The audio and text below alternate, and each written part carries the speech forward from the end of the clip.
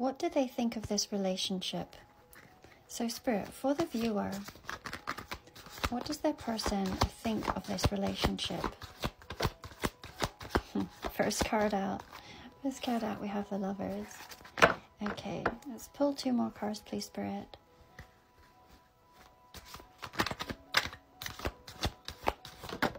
The 4 of Wands.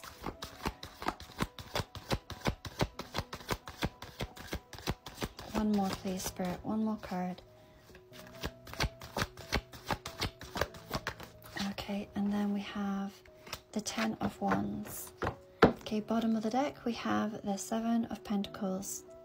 As you can see, there's the 8 of Wands peeking out, so we'll take that one too. They are madly, deeply smitten. The very first 2 cards that came out were the Lovers and the 4 of Wands. The 4 of Wands is the 11-11 card, a card of divine counterparts. They may feel that you are a divine counterpart or a soulmate. This is a relationship that they are going to take very seriously. The 4 of Wands is often a marriage card to me. It's most definitely talking about a home or stability. This is probably my favorite Lovers card of all decks. To me, it always looks like the Emperor and the Empress together, stealing a moment together.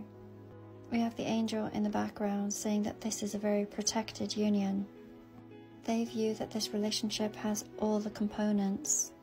They may feel that they have manifested it here with the 7 of Pentacles, and they may have waited a long time for this to come to pass. You can see that there are apples here which often represent temptation. It has both passion and romance. With the 8 of Wands, they may feel like they have been hit by Cupid's arrow, completely swept off their feet. This may have happened very quickly when they were least expecting it. It feels like they have been solo for a very long time and have had to carry many burdens on their own.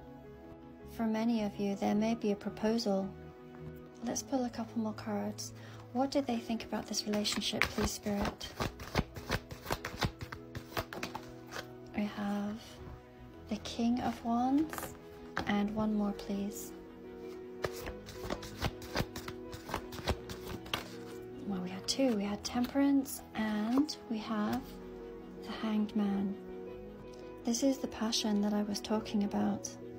They may also feel that this is a spiritual connection to you.